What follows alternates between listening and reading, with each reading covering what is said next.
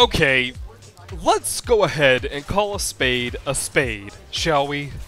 The Jat Kusar is a dildo. And I know what you're thinking. Oh, how fucking funny! Saying a weapon looks like a penis! How fucking original! We need more of that! But no, this isn't me dropping the Rob standards here. This is just me being real. I'm fairly certain that Mr. Silverbones knew what he was doing, but hey, I'm no artist. So, what do I know?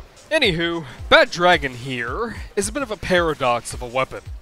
Despite having no physical damage whatsoever, and having a blade made of literal fire, it has jack shit for status.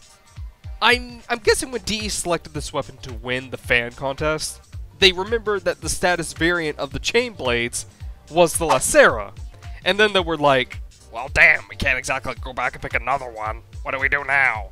Just throw a bunch of crit on it. Kids like that these days, right? And thus, we got a blade and whip weapon that visually makes no sense for what it does mechanically. But that doesn't mean I don't like it. Despite having very pathetic status and no physical damage to speak of, this thing can still force proc slash via the Defile Snapdragon attacks. And because this thing can reach red crits with very little effort,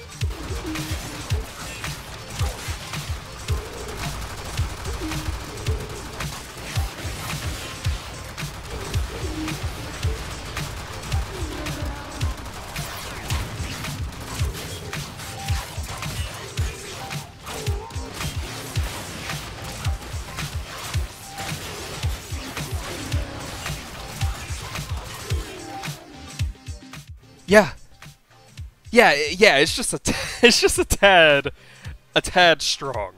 Though there's no telling if and when DE is going to plant a no fun allowed sign and decide to take that ability away from us. So use it while you can, I guess. Moving on, the wielded charge attack really isn't much to write home about. It doesn't do much damage and it doesn't have much utility. Sure, it can cause a radial knockdown, but you could also just do this. Seriously, by the time you got your charge attack out, you'd already be slamming into the ground anyways, and it won't sometimes decide to do jack diddly squat like the whip explosion. I feel like this thing would have worked better if it created a cloud that had a 100% chance of proccing whatever elemental type you had the weapon set to each tick, rather than just a knockdown effect, which is something every melee weapon has access to. Overall, though, it's a solid chain blade, and I believe it has the best damage output of them all right now, if we're not factoring in Rivens.